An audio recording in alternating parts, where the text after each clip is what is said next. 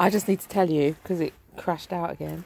That soup and that eggy bread, that cleggy bread or whatever we're calling it, chickpea one, was so good. The soup was so nice. Do you know what? I've surpassed myself. I have to say, you've surpassed yourself, lover. It was a triumph. I can't... Oh, do you know what? I don't always... Sometimes food is just like, it's just the thing that you have to eat, isn't it? Because it gets you through. But I really enjoyed that. I actually did. I'm not showing off. I just want to share that do you know, it was for something I was expecting not to be so good. This goes back to old Spider-Man saying the other day, pray in the dark. If you pray in the dark, you always get a miracle.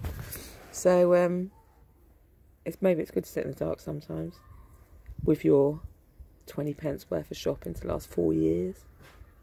That was a magnificent meal. It actually was. The soup tasted so good. Not like I was expecting it to at all. What else did I put in it? Nothing, I don't think. I chucked a few juniper berries in the end. I wasn't going to put them in before because I didn't think they'd go with what I was doing with the parsnips. But when I tasted it, it had turned sort of gamey. That sort of rich, do you know what I mean? That sort of slightly rich flavour, which I wasn't really expecting it to. And then a spoonful of hummus and half tin of beans. It was bloody marvellous. I don't feel like I've missed anything at all. I'm going to have a cup of tea now. And the eggy bread works. It crashed out, the thing crashed out before I could taste it and tell you the truth. It was almost exactly like eggy bread. I'll maybe do that another day and show you how I did it. But I just put some gram flour in. A hit and miss amount. Because I do everything by eye. I spy. I say maybe 2 tablespoons, maybe heaped ones, and then I had half a cup of that tea. But water's absolutely fine. I just used the cold tea. I put a bit of vanilla in. You don't need to. I don't think you'd need to, because I don't, when I make the omelettes, I don't put any of that in it. But I just did it today.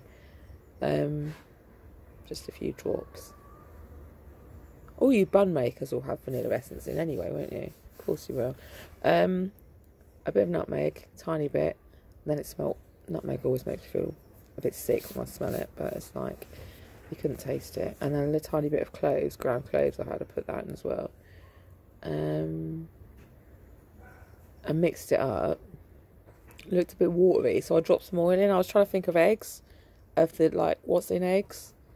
And they've got a fat content, so I put some fat in and then mixed it, and it thickens up again until it was the consistency I thought, you know, when you whisk egg to make eggy bread. So not too thick and not too, well, how you want it, I suppose, because different coats do different things, don't they? And then I put it all in the bowl and just spooned it over and spread it around a bit, and then turned it over and did the other side. And then fried it. Do you know what? That was bloody wonderful. I might have that. I might do it again for tea. 2 slices of bread. I'm stuffed now because of the fat, but I'm an old pig anyway. The dog had one bit. She was barking for it. She knew it was good. She didn't want the soup. She just wanted the eggy bread, cleggy bread. What are we calling it? What are we going to call that magnificence? Chelsea. I'm going to call it Chelsea Rider. That's what. It's a Chelsea Spider.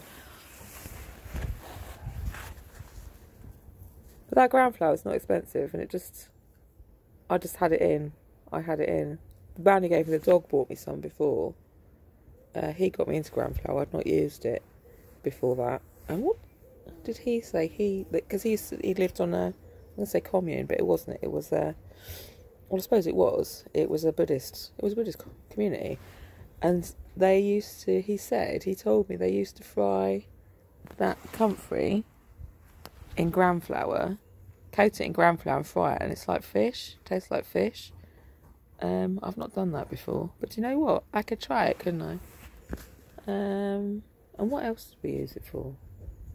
I forget why it came up. We bought it for Christmas once. They bought me some gram flour and a book. What the hell did I use it for originally?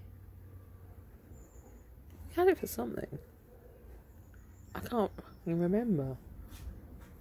I use it quite a lot now though. But Yomlets, because I just one day I decided, being a vegan, I just suddenly craved an omelette one day, and I was thinking, what can I have instead? And I thought, oh, do you know what? Chickpeas taste quite eggy, don't they? I think that's why they're called chickpeas, because they, apart from the fact they've got little beaks on them.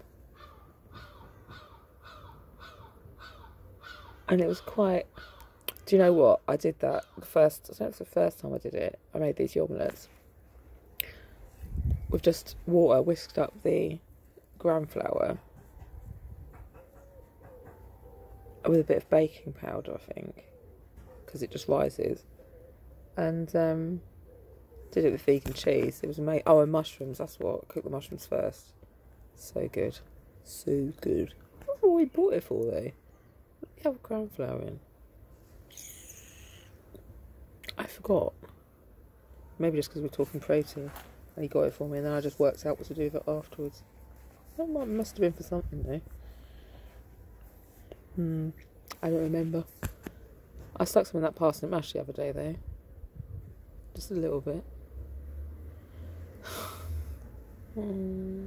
Protein. Right. I just needed to say that was so nice. That was. A bit of porridge in it to thicken it.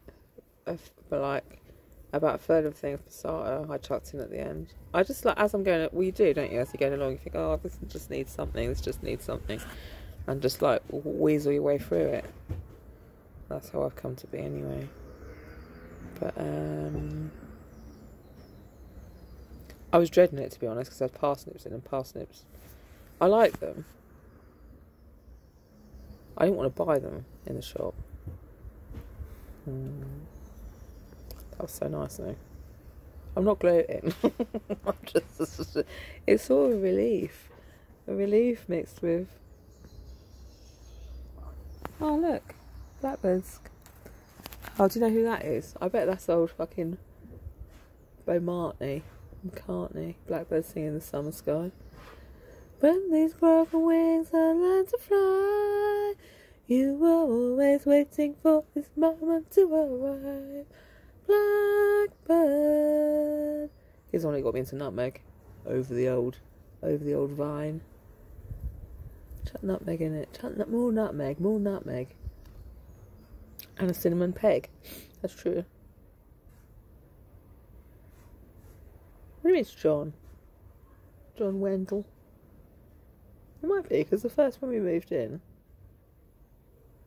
we first moved in, there was a blackbird with a white spot on it. It used to be here. With a white mark on it. And then over the years, it was obviously a genetic thing.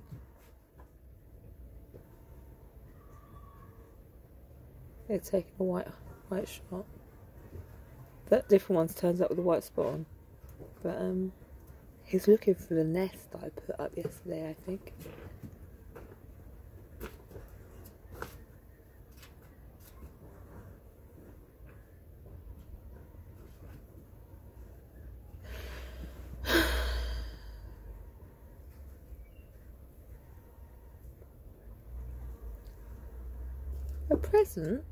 A present from the angels.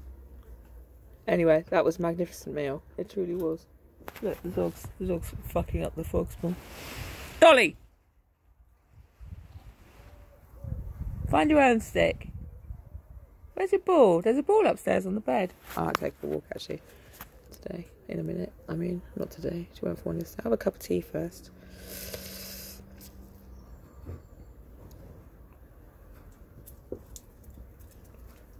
I can't get over that soup. That was so nice. Do you know what?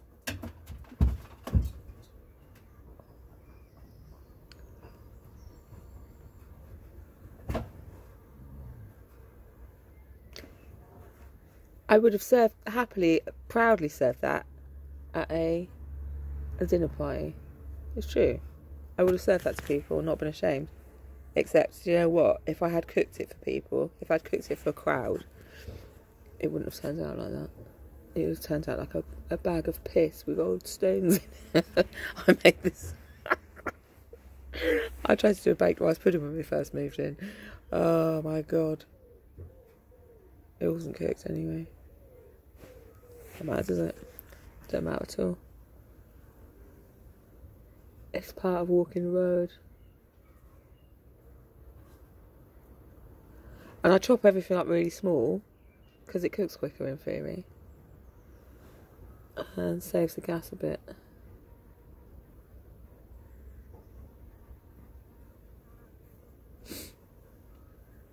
That's something to do as well.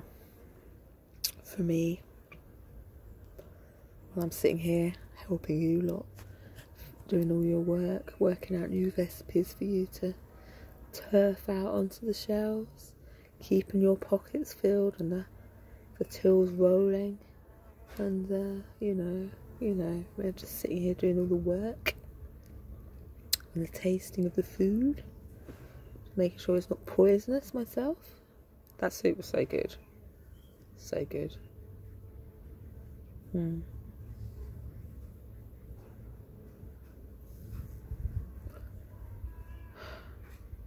Well, Bricks and Whites next then. I'll see you later.